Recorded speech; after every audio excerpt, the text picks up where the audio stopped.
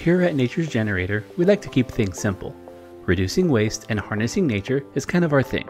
For that reason, we decided to make the Nature's Generator serviceable.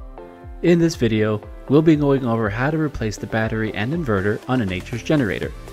You can also reference this video to replace the battery on a Nature's Generator power pot. Be sure to watch the entire video first, as some steps can be skipped if all you have to do is replace the battery. Let's get started. Let's start off with a list of tools that you're going to need. Go ahead and pause the video here and write everything down.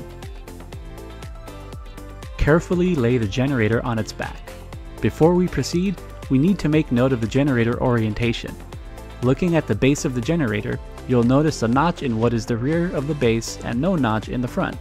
Keep this in mind moving forward, or simply stick a label or make a mark noting the front of the generator. Using a Phillips head screwdriver, remove the 12 screws that secure the generator body to the base.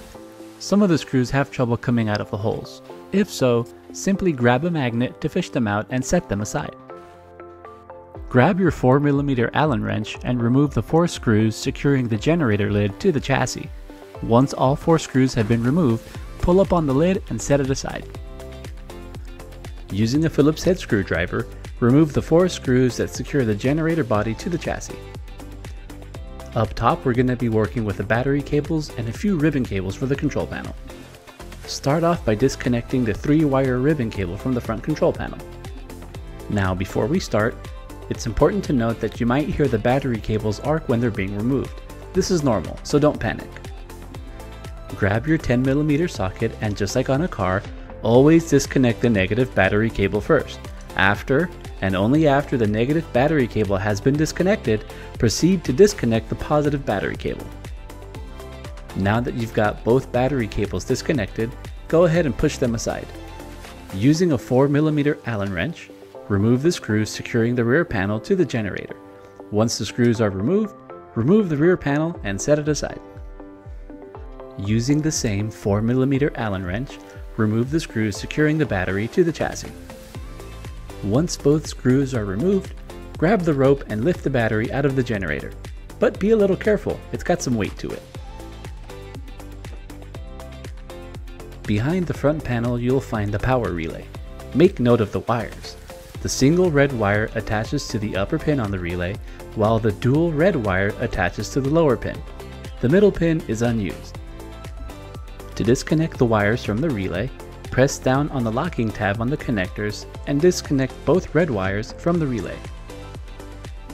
Next, disconnect the black wire as shown, then disconnect the brown wire and the blue wire from the front panel by pressing down on the locking tabs and detaching them from the front panel. Disconnect the 4-wire multicolor ribbon cable and the black 5-wire ribbon cable from the front panel. Using a Phillips head screwdriver, remove the 2 screws securing the AC plug to the front panel, then set the screws and the AC plug aside. Now that everything is disconnected, lift up on the front panel and set it aside. At this time, proceed to lift up and remove the generator housing and also set it aside. Using a pair of scissors, cut the zip ties securing the bundle of wires to the generator chassis. Disconnect the red and black inverter wires as shown, then proceed to disconnect the brown and blue wires as well. Note that the brown and blue wire are attached to the same connector. Using a Phillips head screwdriver, remove the 3 screws securing the inverter to the generator chassis. There are 2 screws up front and 1 screw inboard. With all 3 inverter screws removed, go ahead and proceed to remove the inverter from the generator chassis. Simplicity and serviceability was the name of the game when designing this generator, and it's something we really pride ourselves on. For replacement parts, visit our website or get in touch with us at naturesgenerator.com.